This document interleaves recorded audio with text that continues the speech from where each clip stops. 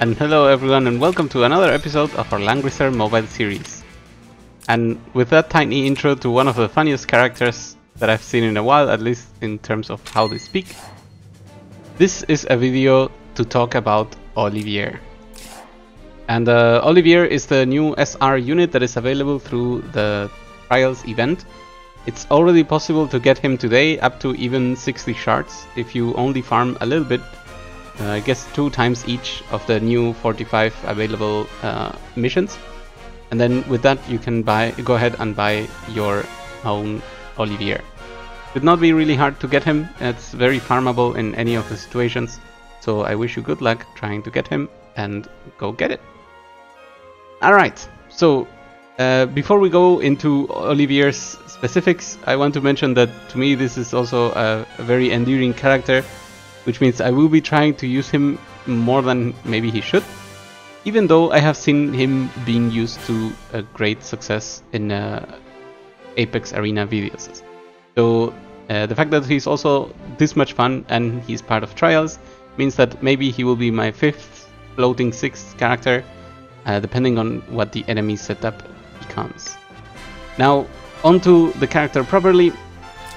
He belongs in the Empire. He belongs as a strategist as well. And of course, he's part of the Trials team.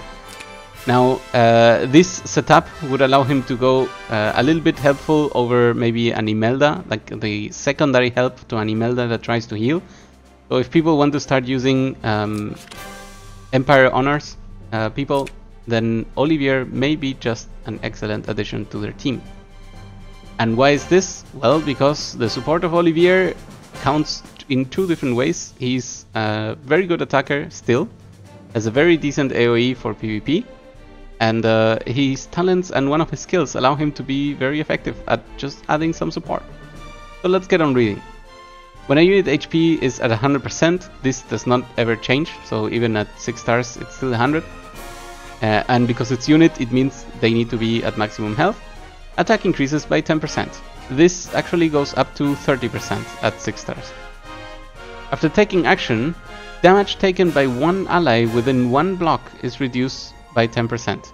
This effect lasts 2 turns, and I think I already have enough stars. I think the increase goes to the damage taken by 4 units in 2 hexes, in 2 tiles, is reduced by 10%, but I have not seen the 6 stars buff. So if anyone has that information, hello Guop, how are you doing?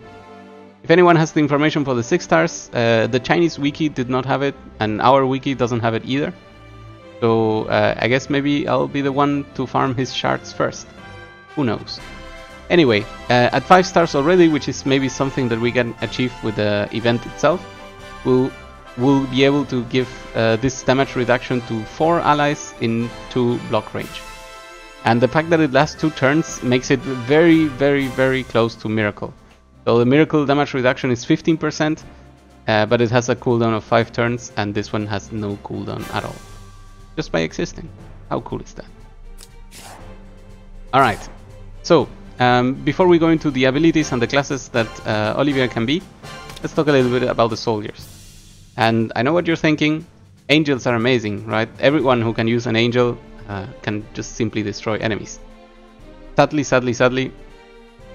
this would only be the case if you are using an Ulrus bow, as his last heartbond is annoying. I haven't been there yet. All of his classes are actually archers, so there's no situation where your unit becomes melee. All you can do in order to use the angel and still stay at range with this unit is to use an Urus bow or an extreme magic bow if you're feeling gutsy and going forward for an attack. Alright, if this was not to be the case, so if you're not choosing to use an Urus bow or an extreme magic bow, there's actually 10 million options. If you're going for a crit option, you can go for the Mist Dancer. If you're going for a single target damage and you want some support that is mixed, the Gate of Fate, yeah, I understood. If you want some mixed damage, you can choose the Sorceresses because they deal magic damage and he will deal physical damage. then at least you will be balanced out. If you want mobility, the Sky Archer just allows you to fly, which is absolutely insane for any character that can use the Sky Archer. That's why I'm gonna equip right now the Sky Archer. Sky Archers don't even need a level in order to get this bonus, so that's also pretty insane. And if you want some protective action, I guess you could keep the Angels on, because maybe your Olivier is not really made for attacking, it's just a support unit. In my case, I think I will be using the Sky Archers. It's just the ability to go through any type of terrain without being slowed down is very, very strong, especially for archers and especially for people who can use this first ability already, Aim. Now, I want to talk about Aim because it's an incredibly strong ability, and I think a lot of people underestimate it. Not simply because it adds 10% damage, so this is a buff that stacks with faction buff. It is true, Aim also eats faction buff timer, that's fine. But because it basically, it's a two turn cooldown reduction ability. Not only does it let you go 5 blocks instead of 3, if an ability has, for example, 3 turns cooldown, you could very quickly go through that cooldown with the use of Aim twice. And in the second Aim you even get to use the ability. So do not ignore something as simple as Aim. It's also a one-pointer. It's a very strong thing to see. Equipment. Well, in this case as equipment, there's 10 million possible ways you could go. One of my favorites, and the one I would choose whenever I one day get the gear to do it, is to use those helmets that give supporting buffs to your units. So not quite an SSR, SR hat, stage hat, what was the name, yeah. But more like those that bless a unit with a random buff or something like this. So this would be my choice here. And because he's a leather user, obviously Last Rites becomes easily his best type of equipment here. Regarding weapons, I mentioned there's a chance of Extreme Magic Bow if you want to use Angels, or Urus Bow if you want to do that too. But I think for me, maybe a Hydra Bow will be the solution, and with that I'll be able to apply some debuffs if it's needed, and keep always the attack as high as possible. Okay, regarding items, I think this is a clear case of using another attack accessory as well. Alright, so let's talk a little bit about the classes. I guess I can even... no, I cannot even advance this. We have shown Aim. Aim has 2 turns cooldown, which is actually 1 turn cooldown because of the fact that Aim has a follow-up turn. And then we go to the first ability that you would unlock, Roaring Bomb. Attacks multiple enemies within range. The range is 3 and then 3 by 3, which means it's similar to a black hole range. Attacks multiple enemies, deals 0.3 AoE damage. Remember please that physical attackers usually have higher attack than an int caster. Reduces their damage dealt by 20%. So damage reduction is one of the rarer effects. They don't come often. It's much more common to give them attack down. That's way more simple. And the fact that we can compile this Roaring Bomb together with some other type of Earthquake example debuff means that we can lower someone's power to laughable levels. Alright, if we go the path of the Noble, I think this is very straightforward as Snipe.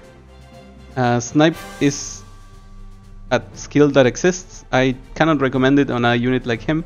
I know it has very low cooldown, which is basically the same as Aim, so every time you have Aim you can also Snipe.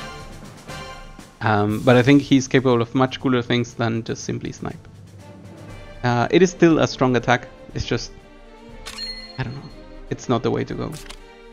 First passive, Boost. When entering battle, unit's attack increases by 7%. I don't think this would be a good ability, because there's rarely a case where we want to use him as a regular one-on-one attacker. And this is one of the reasons why. Excitation. Active skill has only 3 rounds cooldown, which actually means 2 rounds cooldown thanks to Aim. So you can do this, Aim something, and then the next turn passes, and then Aim and use it again. So the cooldown 3 is actually a 2.5 if you want. And then it says, active skill. Heals the HP of multiple units within range by 30%.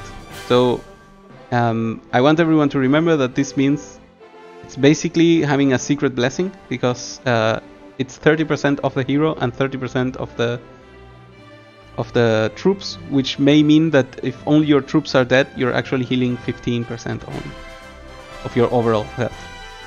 But also increases their mobility by 1 and grants them the regenerate buff. Lasts for 2 turns. This ability is insane. So you don't even need to gear your Olivier like you would Aliana with extra healing, and already you would be applying 30% here and then 20% for each regenerate buff turn. So this means you're healing basically half their health every turn whenever you get to cast this, and then the person gets to act. I think that is huge.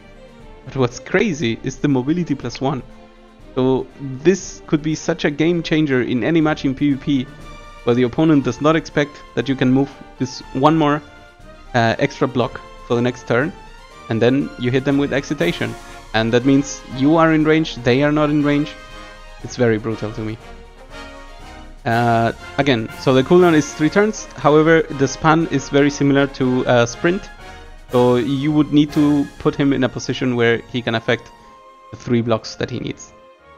A little bit sad is that his talent is only 2 blocks, unless in 6 stars this changes, but I have no idea. So you would still need to be close by in order to provide this and the talent. So with this is 30% heal, mobility +1, 2 turns of regenerate buff, 2 turns of mobility +1, please do not forget this, and 2 turns of damage taken reduced by 10%. Just for a random turn, this is an amazing buff. I think this is easily one of his core abilities at all times, no matter what build you build. On the other side, Musician, this is the fun side. Attack support large. This is very decent, however, it still costs 2 points. After taking action, increases damage dealt by 2 friendly units within 2 blocks, not including this unit, by 15%. Immune to attack and int reduction and effects that silence active skills. So, if at any time you start a match and you apply this to all your units thanks to aim, so you go behind 2 units, aim, move to the other side of 2 units, and then apply the buff again, because it happens at the end of every turn, and aim is technically a move again. You're basically making your entire team immune to silence and to attack reduction. So an earthquake from Bozel barely applies any debuff. Actually only defense down, but that's all it does. And that is just brutal. However, as I said, this costs 2 points. It may be just a bit too much, because, well, not for defense break. So this is the classic 50% chance to apply 20% debuff. This is Heartless Requiem, and it says physical damage deals 0.35, that's already better, AoE damage to all enemies within 5 blocks, and reduces their crit rate by 30%. So again, this is a very PvP specific thing, but the fact that you can reduce enemy crit rate by 30% is crazy. At the same time, affected enemies cannot receive Act Again buff. Lasts for 2 turns. Once again, you see a Leon that has not yet activated, you see maybe even an Olivier that thinks his aim would go off. These are the types of things that catch enemies off guard. So doing something like this would immediately end the turn on Leon using Chivalry, and they would be standing there wondering what is going on and why is their Leon not being able to move again. And if that is not sufficient enough for you, this has a span of 5 blocks. So it's Heaven Sanction size, and I guess we all know how good Heaven Sanction is. Even in PvP, Heaven Sanction is still used. Now, it still says that it has 5 rounds cooldown, but I want to remind you that because it's 5, if you cast it on a turn where your aim is still available, or your aim becomes available next turn, that means the cooldown gets reduced once by the first aim and again by the second aim. So the effective cooldown of this ability is 3 rounds. And I know 3 rounds in PvP may just be the end, but it also may not be. And that means, so you could go, let's start the other way. You could go Excitation, start attacking with everyone, go crazy, then do Aim, Heartless Requiem. The next turn I guess you would have to do something silly like falling back or attacking. Then you have Aim again, then you can Aim and Excitation again, and then you wait another turn, and then you can Aim and Heartless Requiem again. So the fact that you have Aim to go around so crazily means that it's very easy to pull off these very, very long cooldown abilities. And you know what? I really like this character, so I will be using this form. It's just better. Probably Sorceresses in the end, or the Sky Archer, depending if I decide to upgrade them to level 10. And the coolest thing is you will be able to move around with all the coolness of a bard cheering on your party. So I think I will be spending some of my runestones on Olivier. At the very least, when his gear gets up to par, which at this point is not really close. But alright, I think that's everything we have for Olivier right now. He's a very straightforward character, full of support ideas and also surprise attacks for the enemy. And I also want to mind you that, without going to Feraqua, at 5 stars, which I assume is what the event is going to leave us if Chloe was an indication, he gets 25% extra attack. And extra attack means that it's also multiplied by faction buff or by any other type of benefit that increases attack. So the only sad thing about this is that he gets an A because he's an SR. However, also the gear increases will not be taking from this 15% extra. But still, of the SRs, he's probably going to end up being one of the stronger bow available. And the fact that he has support at the tip of his toes and damage reduction overall means that he could be a great addition to your party, specifically in PvP, and maybe if you feel like he's fun enough in PvE. Alright, I think that is it for Olivier in general, and I think I'll see you on next time when we have some more challenges of the Trials in Time unlocked. For now, this is the end, and see you next time.